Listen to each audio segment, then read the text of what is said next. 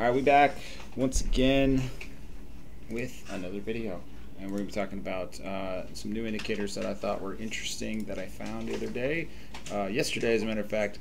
Polarity divergence and the cumulative volume delta candle. So basically what I was looking at was Tradingview itself actually put out some pretty decent scripts. I think they're really fascinating. This one's really cool.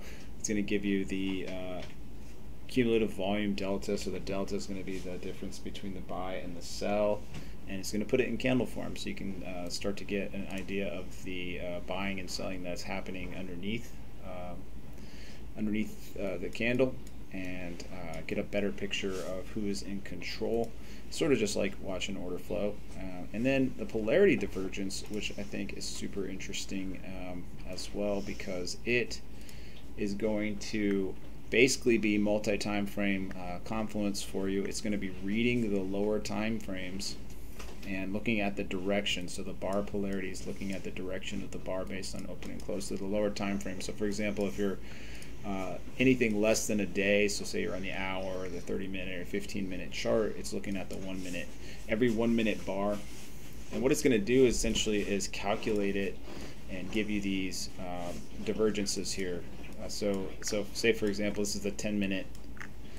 We'll just use regular candlesticks here for a second. So the 10-minute here, this would mean that if this was a green bar, that the majority of the 1 minute candlesticks closed red here.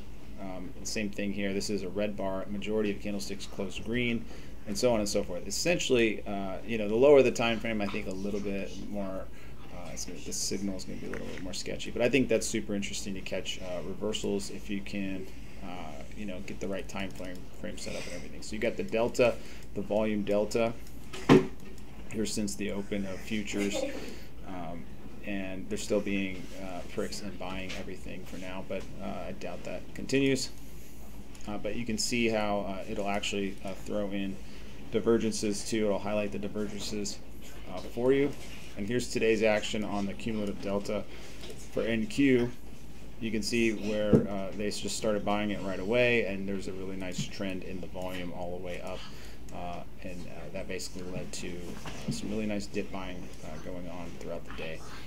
So those two indicators are really cool. Another one that I like, that I don't know if everybody, I've never seen anybody use it. I know there's people that do because it's got a lot of ratings, but the technical ratings chart, I think I've done videos about this before, but I really like the technical ratings chart from Tradingview, because basically what it is it's taking the buy and sell indicators that Tradingview uses. Like just take Tesla for example right here, and you can come here and see if your ticker is in a buy or sell based on all these technicals. So relative strength, awesome oscillator, momentum, MACD, blah blah blah, and it'll basically rank them all for you. You got the moving averages as well, and so that's really cool. And then you've got it based on time too. So I like to keep it here just because we're going to be sitting in a certain time frame, and it'll tell you whether to buy or sell. So you got the technicals, you got pretty much every technical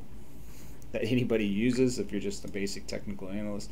Then you got the order flow with the volume, looking at the delta, looking at the who's in charge, and then you've also got the bar polarity, which is really cool because you're going to get the price action divergences using the lower time frame. So you get a little bit of a heads up on potential reversals. You can see it's pretty choppy again on the lower time frames. It's pretty choppy. I've actually been using it with the Heikin-Ashi as a just to kind of smooth it out a little bit, but yeah, so look, we're getting a little bit of a divergence there. Do we see any divergence in volume yet? Not really. And we're at all buy, so essentially you would not be shorting here, unlike me right now, which I am shorting here. But according to this, you probably wouldn't. Just to make it easy, I'm always trying to look for new indicators that just make life easier if I can combine them or use them. Tradingview also has this one right here, which I really like, the rolling VWAP. I don't know if you guys are using the regular VWAP, which resets every day. This one doesn't reset every day. It's just rolling day by day. So this is going to be the daily. So that's really cool. You can throw bands on that too. You're going to have the upper and lower band based on whatever standard deviation you like. And then you also got, there's one more that I really like, and that's this one, volume profile, periodic volume profile. So they finally added in this periodic volume profile, so you can make it however many bars you want. I like to use the 20 because a lot of people use the 20 bar moving average. And now you got a volume profile. You got the volume profile for the last 20 bars, and their value area lows, highs. If you're a volume profile trader, you understand what I'm saying. If you're not, let me know in the comments. I'll do videos on volume profile and how to use it, how I use it anyways. And you've got the point of control, and you've got your volume profile. Now you've got your delta for buy and sells over time. You've got your price action, essentially your lower time frame price action divergences, which are built right into the chart. And you've got all your technical indicators all confluenced into one buy, basically one buy or sell signal. So really cool little setup that basically just using all the free stuff that TradingView has already made. So really cool. If you like this video, let me know in the description, in the comments. I'll leave a link to this layout in the description if you want to mess around with these. And we'll see you next time. Peace.